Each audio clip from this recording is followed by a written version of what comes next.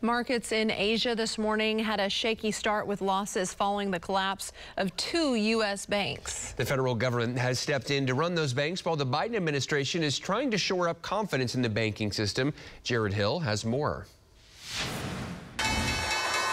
It was a wild ride for the markets yesterday after federal regulators took control of California-based Silicon Valley Bank and New York's Signature Bank. Both collapsed between Friday and Monday. The shockwaves caused trading to halt for more than a dozen other regional banks yesterday after their stocks tanked. Americans can rest assured that our banking system is safe.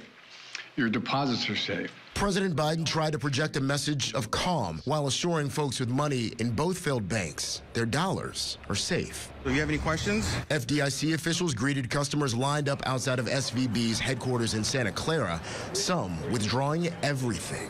Learned my lesson, and we're not going to put the money all in one place like I did here. Silicon Valley Bank had more than $200 billion in assets, many of them tech companies. The CEO and co-founder of Rad AI, a medical technology startup, says the government stepping in will probably save his business. Not knowing whether or not the company you've spent 5 years building was going to go away overnight as a result of something unpredictable as a collapse of a bank was really hard. Signature Bank's assets were about half of SVB's. President Biden on Monday said while there's going to be help for folks who put money in the bank, for investors and owners, there will not be a bailout.